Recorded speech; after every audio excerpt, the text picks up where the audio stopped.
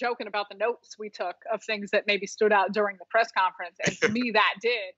And I went back because at first I was like, which still would have been impressive, but I was like, did he say one of his all-time favorite point guard? No, he said one of his all-time favorite players. And the words that he used are what stood out to me most. The one being creativity, the skill set. I can't remember but to think about the fact, and you bring up both Nash and Jason Kidd, and the thought of them but they are savants, and their understanding of just how to absolutely pick apart defenses, and the forward thinking of just seeing the game develop.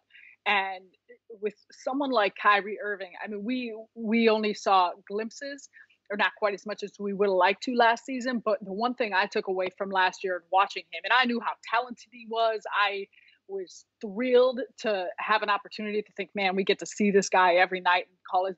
Seeing him on a near nightly basis, and for how much that we did prior to the injuries, it was mind-blowing, because you watch just the way in which the rhythm that he dances with the ball, and how he's able to see things on the floor and cut through defenses and finish in around, like all the stuff, the shooter that he is. I continue to be wowed with his type of talent. And so to think about those two guys together and how they could bounce ideas off of one another, and the understanding that Steve Nash, he was in those shoes. He was in that position. He had that type of talent. This is a two-time MVP, a Hall of Famer. I think there are a few things more important than that, on top of the fact that the other thing that stood out to me with the press conference in relation to this, Steve Nash, and I don't think he was saying it just to say it. It felt sincere and from the heart. When he was talking about Kyrie, he also closed by saying just the generous acts and the way in which he was giving back to the community off the court. Sarah, when you look at coaches right now in 2020, and you look at this team, specifically the Brooklyn Nets, they have a superstar and a star, two superstars, whatever you want to say, and there are championship aspirations, as we knew were going to come, especially in this coming season. How much important is it to have a coach, which I think Steve Nash is being asked to do, to manage these superstars and manage, it's not just the X's and O's. It's somebody, you kind of mentioned about that, connecting with the players. Is that kind of what we're looking for in terms of coaches now? And maybe this is the way we should sort of look at this Steve Nash hire, as somebody who can relate to and also coach these players, because he's done it before at a very high level. Yeah, I mean, I think we, as we look at it as the media, as fans, I feel like we just always want everything. And there's such high expectations on what a head coach is supposed to offer.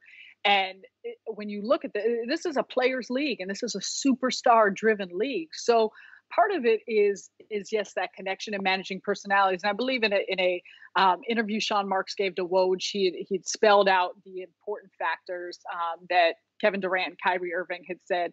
And Dexter, you're nodding your head, about the respect level, communication, and I'm missing what the third factor was. But to me, that's folded in the idea of respecting someone, the idea of your ability to communicate what you want and what you need. And even for this group, with someone like I keep going back to this press conference. I didn't think there was that much stuff I was going to glean from it, and now, but he was asked a question about handling superstars, the relationships. I believe our friend Tim Bontemps asked it in saying, did having played with or been around, XYZ players help you have that type of experience as you enter into this role? And Steve got a look at, like, he thought about it and he looked at it, and I think the beginning of his response is like, well, I don't look at those guys that way. Like, they're my friends.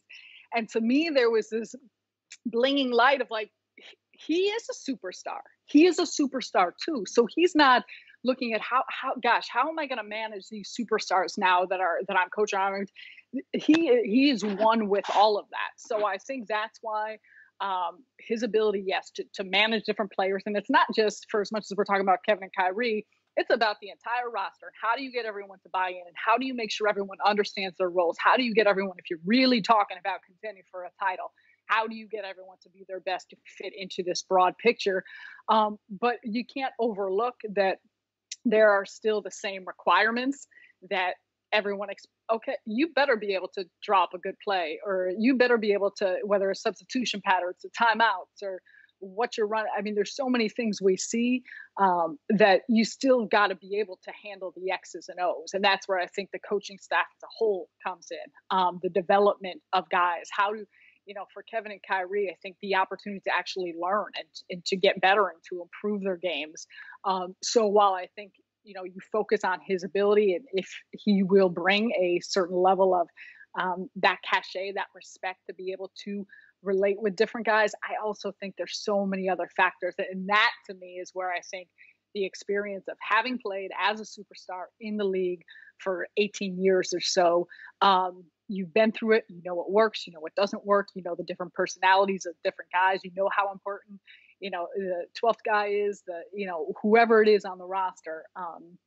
So again, those are the type of things that I think there is a different level of expectation and optimism for why he may be able to slide into this role. I was glad you mentioned that Woj interview with Sean Marks, because something that stuck out to me in that interview was Sean said that Steve treated, when his time in Phoenix, those 2 seasons they played together, he treated the superstars, the guys like Amare and Sean Marion that he played with, the same way he treated Sean, who was like the 15th guy on that roster, right? The last guy on the bench. And that, even though they have a connection through there, that really stuck out to me. Sarah, I have to ask you this before we let you go. Now, we've talked about the championship aspirations. We know that this team has, and they've gotten to a certain level. You and I and Bryan have all been around the Nets, and they built up the culture. We had all this talk about that.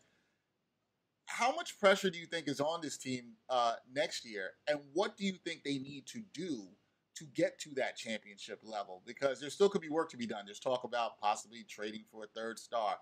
What do you think this team needs to do to reach the mountaintop? We've all been around.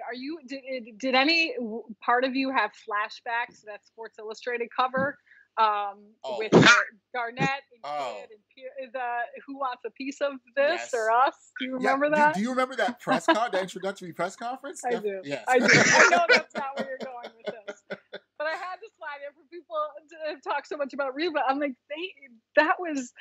Yeah, if hindsight always matters. Back to your original question. I don't know, and I'm curious how much the fluidity, uncertainty, given the times of COVID, given what's happening with the league, how that changes things or affects things or factors into whether it's what's going to happen on the trade market, or if you look to move pieces. I mean, I think, and I don't know, and I don't have the answers to this, and I think I could probably argue a point of any which way about the roster as it sits and what you want and what you're looking for.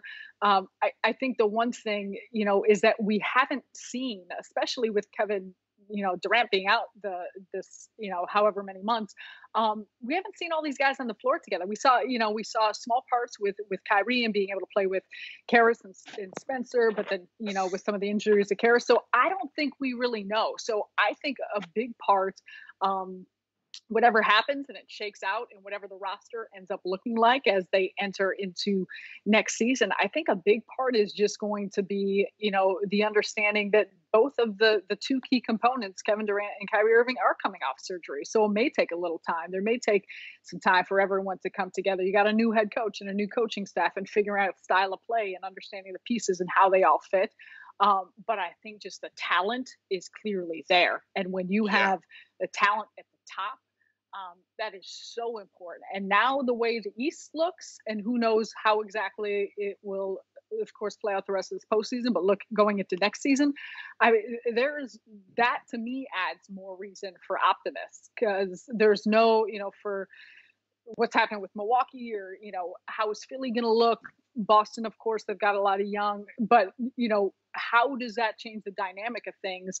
And again, heading it on paper, looking at the roster, looking at the personnel. That's why I think, there's many, many reasons for the Nets. I think, despite the fact that there may be some moving parts and maybe some time given to acclimate themselves and shake off some rust, there's a lot of reasons that those goals and those expectations that they have seem very realistic.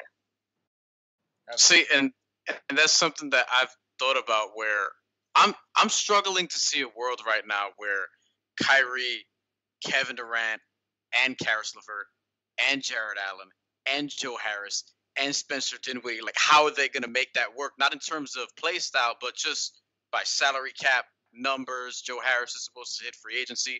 We don't even know what that's going to look like because of COVID and Hong Kong. We don't know like how that stuff is going to affect the salary cap. Spencer Dinwiddie has a player option that he's obviously not going to exercise and probably offer free agency in 2021. That makes him or his contract a trade asset. That makes him a piece that's going to be valuable to somebody. And Karis LeVert, they signed him to that extension, but it's kind of a team-friendly extension where they can move off it, however they want. Torrey and Prince's deal the same way. So I think that there has to be a trade at some point. I'm not going to ask who do you think they can get, because we can, go on for days about that. But, is it crazy to think that we're just going to see a different team than we think we are at this point, even with COVID and all these things? Like there's a high probability, for me at least, that Karis LeVert or Spencer Dinwiddie or Jared Allen, like one or two of those three guys may not be back. Yeah, and I don't know the answers to that, and I don't even have any, true educated guesses, because to your point, there are so many moving factors you look at. You look at not only just, the salaries and where they sit with that, but the different contracts. Looking at this group, you're not just thinking, I mean, you are, but about this season, but the next few seasons, how does that factor in? So yeah, I mean, I would probably be more surprised. I shouldn't say that. I wouldn't be surprised if we see changes, if we see some movements, and not even because of the fact that some of these pieces or players wouldn't be beneficial to a team or to a title team. Exactly. But just given the fact that there are a lot of really, really good assets that the Nets have. And does it bode better for the Nets to keep them, to have them with this group, or to try and move them? So I think that's a great question. And that's why I think there's just a lot of different factors. That's why I'm curious, again, back to the point, whether it's COVID or whether it's just, where the things sit, the salary cap, everything getting pushed back within the course of the league, how that factors in for not only this group, but also for other teams. And does that change the way in which the other 29 teams try and move and what they're doing with their own rosters?